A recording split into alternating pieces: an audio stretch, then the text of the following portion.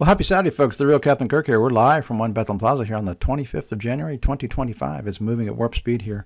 Again, we're about 62% done with winter and about 38% to go. So hopefully that made everyone happy that either wants more winter or wants an early spring, which we're not going to have. For our farmer clients, again, look Monday. You'll get an email here on our Ag 2025 Ag Global Outlook, U.S. and World. So again, that'll be in your inbox on Monday. We'll move at warp speed here today. So we're looking at season-to-date snowfall here, 1 October through 18 January. Again, this is last week's depiction, and then we'll show what happened here this week. You can see that deep south historic snowstorm that went from Texas all the way across to Florida into the coastal Carolina area. So some of the trends here, 130-year record event, obviously, for many areas there in Louisiana, the panhandle of Florida, with 8, 9, 10, 11 inches of snow, shattering their state all-time record of 4 inches before. And again, it's up over 8, 11 inches. So huge event here. Again, you can see here on some of the big totals we saw in Alabama, about 11 inches. Again, Florida there, where they had 9.8 inches, beat their old record in Milton. Again, so 130-year record there. If we look at snow cover here this morning, again, the 25th of January, only about 37% of the country, but in weird spots, right? Again, Louisiana all the way to North Carolina. And northeast still pretty good, covered with snow.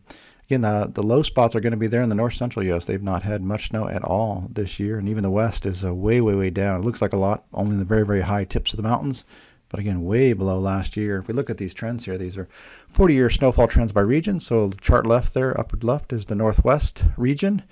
So it's again just a snowfall index here across many, many cities in that area, but down 77%, least in 35 years. Southwest down 78% versus last year, least in 25 years. North Central states down 23%, least in 23 years. Big winners, South Central U.S., most in 6, up about 29%. And the winner of all winners is the Southeast, obviously, with that big storm. Southeast most in 14 years and second most in over 40 years. Northeast, we had a great early start and then some little storms here, but we're still most in 6 years, up 47% versus last year. We look at these U.S. snowfall trends. So these bars show you where it's more snow than last year, and that light blue line is just kind of a national snowfall index, adding up all the snow across all the major cities across the U.S.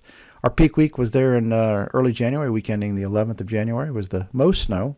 And then the second most here was week ending here this past week, obviously, with the deep south storm.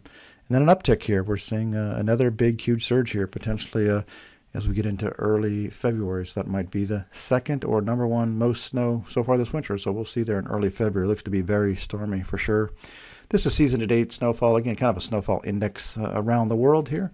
Better view is probably this trend versus last year. So these purples are all 300% more snow than last year. So you see that big snow hole there in the central part of the U.S. in Iowa, Nebraska, Dakotas, Kansas.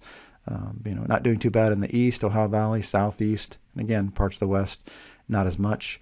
We're officially in a weak La Nina. Again, NOAA usually likes to have it classified for 3 months, so not entirely did that happen. But again, so it's very weak at best. La Nina. Not just simply the cooling of these equatorial Pacific waters here, but you can already see warming off of Peru and Ecuador.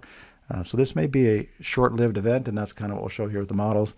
This is a cross-section across the Pacific, equatorial Pacific, from really west of Australia all the way through Hawaii, California, toward Ecuador, again at the equator.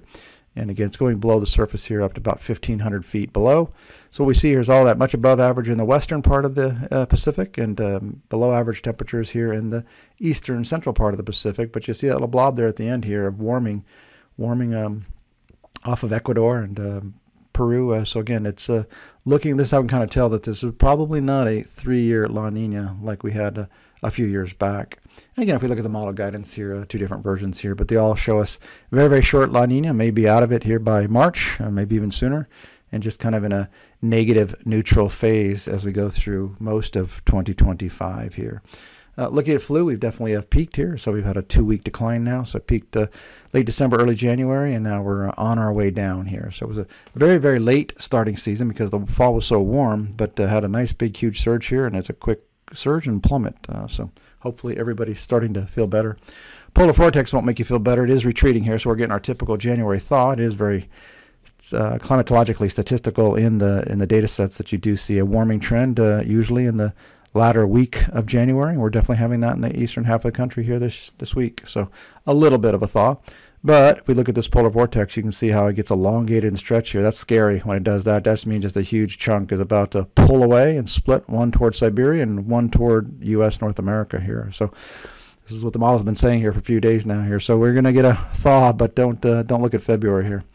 Look at last week world summer here. This was a frigid week, obviously. 11.6 colder than last year. #1 colds in 40 years. So we're just near historic cold for some of us. We were -8 here in the Lehigh Valley of eastern PA. 81% drier than last year, driest in 11, 5th driest in 40 years in terms of precip, but snowfall was up 66% and 18th most in 40 years. Very warm there in Europe, again, warmest in 17 years. China took the real hot spot, #1 hottest in 40 years. India also second hottest in 40 years. Maps inset left are the trends versus average. Again, getting a little bit of a thaw here this week, 26 Jan, 1 Feb, but still colder than last year. So 7.1 colder than last year, 19th coldest in 40 years, so kind of in the middle of the pack, near average. Snowfall, again, up 252%, 11th least in 40 years, so below average, but again, up a bit over last year. And the precip trends show just a hair drier, still 13th wettest. And a big blob in Texas south there. Fortunately, this will be a rainstorm and not a snowstorm, but we'll see. It might be a little bit overdone here, but again, definitely looking like a stormier pattern setting up here. And good news for California, finally going to put out these fires with some rain and snow and high elevations here. So this will be the end of the fires here for a while. We still think the worst fire season in a decade in California, so this is just going to be a temporary lull through the winter here. But again, look at all that heavy snow in New Mexico, Arizona. That's I haven't seen this all winter long, so they'll take it. We look at the next week here again. You start to see signs of that polar vortex invading the west and central. This will be the coldest week the west has seen all winter long for sure. So high demand for seasonal categories that they really haven't bought much of this year. That warming trend in the southeast, don't get used to it because it looks like this is splitting toward the east as we go through the first, second week of February. So overall, about 11.8 colder than last year, coldest in 11 years, 10th coldest in 40 years. Snowfall way up. This again should be a big week, 435% over last year, most in 11 years, 5th most in 40 years, so much above average there. And rainfall too, 95% wetter than last year, wettest in 39, second wettest in 40 years. So a very, very stormy pattern here. We'll see if that snow hole gets filled in the Nebraska, Iowa, Kansas areas. Again, this is probably overdone, just assuming all precip would be snow, but definitely a snowy pattern for that central U.S. This will obviously spill east as we get into early February. If we look at storm track here, you can see those temperatures were above zero and well into the 20s and 30s in Canada, and then they plummet into the -20s, -30s, probably going a lot colder than this is depicting right now here. But definitely see signs of that polar vortex invading Canada and then the U.S. and eventually into the east. If we just aggregate all these trends here, so again, be careful. It's a little bit of a mix of warm and cold blend, but you can see the theme is the western central U.S. is definitely going to get colder. And again, that will spill east as we get toward the latter part of this period. Eastern Europe still remains very, very warm. Western Europe more seasonal to cool. And again, precip maps inset left there, so a lot of above average rainfall here in the U.S., a lot of that snowfall.